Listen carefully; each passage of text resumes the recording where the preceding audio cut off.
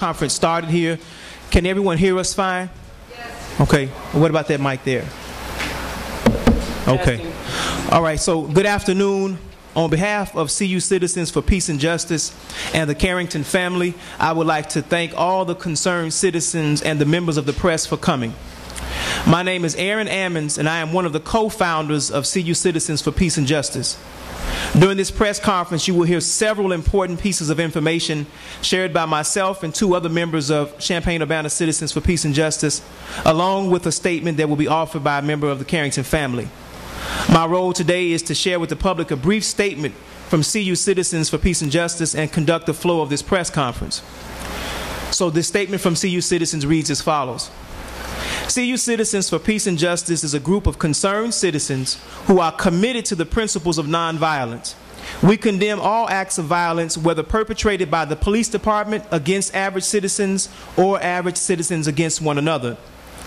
On the heels of the nationwide day of outrage against senseless gun violence that CUCPJ and various members of the campus community, religious community, and the broader community participated in, another young man was shot several times in the area of Bradley and McKinley, and we, the members of CU Citizens for Peace and Justice, want to publicly denounce this senseless act of gun violence. We are equally as outraged and disappointed about that act of violence as we are about the shooting death of Kiwane Carrington. All past and future functions, demonstrations, marches, and protests organized by CU Citizens have been and will continue to be governed by the principles of nonviolence. We attempt to provide good examples, modeling, and we work diligently to educate our citizenry about the benefits of nonviolence as a means of resolving conflict and effecting needed change. There will be more from us on seminars, workshops, and teach-ins about the power and benefits of nonviolence in the near future. Thank you. There will be time for questions and answers at the end of the press conference, and copies of all statements will be provided to the press. I will now turn you over to Mark Enslin as he carries us further into the press conference. My name is Mark Enslin. I work with CU Citizens for Peace and Justice, and I'm going to read a brief statement about the events in October and the climate and policies surrounding them. On Friday, October 9th, 2009, two unarmed 15-year-olds, Kiwane Carrington and another youth, were accosted by Champaign officers, including the chief of police, at the place where Kiwane stayed. Kiwane was shot and killed. The other was arrested, at first for burglary, these charges since have been dropped, and then for felony aggravated resisting a peace officer, and was taken to jail. Something is fundamentally wrong with police procedure where a mistaken assumption about a burglary leads to guns drawn, ransacking of a home, and killing of a young person, with the chief of police present. CU Citizens for Peace and Justice are calling for resignation of Champaign Police Chief R.T. Finney, dropping of all charges against the arrested youth, a rewrite of the new use of force policies which allows police to shoot to kill to prevent the arrest from being defeated by resistance or escape, quote unquote. Independent Citizen Police Review Board with subpoena power. No tasers. Protect our rights of freedom of movement. Police need to stop racial profiling, ID checks, forced quote-unquote consent searches, jaywalking tickets, and noise violations that have become the common form of harassment in North Champaign. The family, I don't know if anybody from the family wants to make a statement.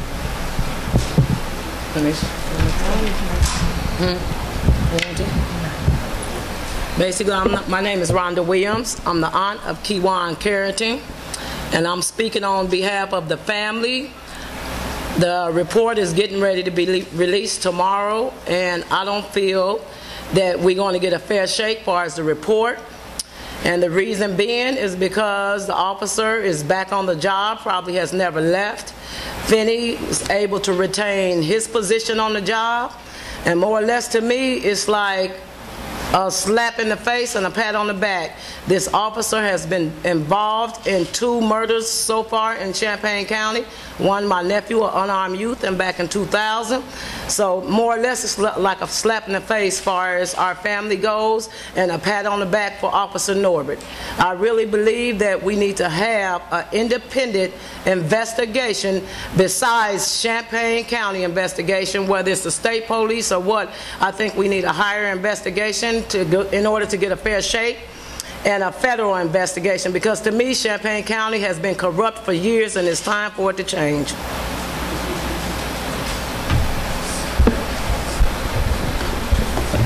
There you go.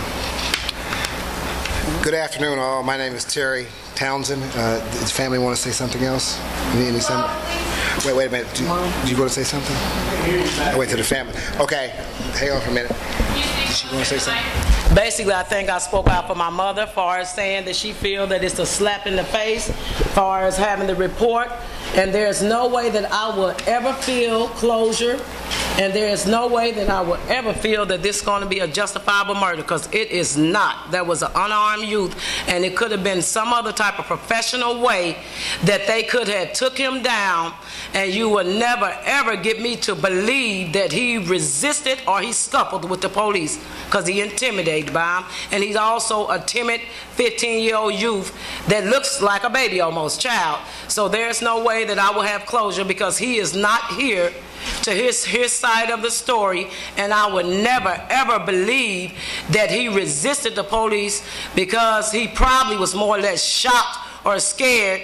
He would have never resisted or scuffled with the police. Did you want to say something, Chris? Good afternoon. My name is Terry Townsend. We have petitioned our government for affirmative action into the shooting death of Kiwane Carrington. As expected, their responses to our requests have been unsatisfactory. We are confident that by taking the next step, that is seeking outside help, that this coalition is doing what is necessary and prudent for the Carrington family and all families to receive justice in such matters. This action is taken in part because preparation of the facts in this case may be flawed.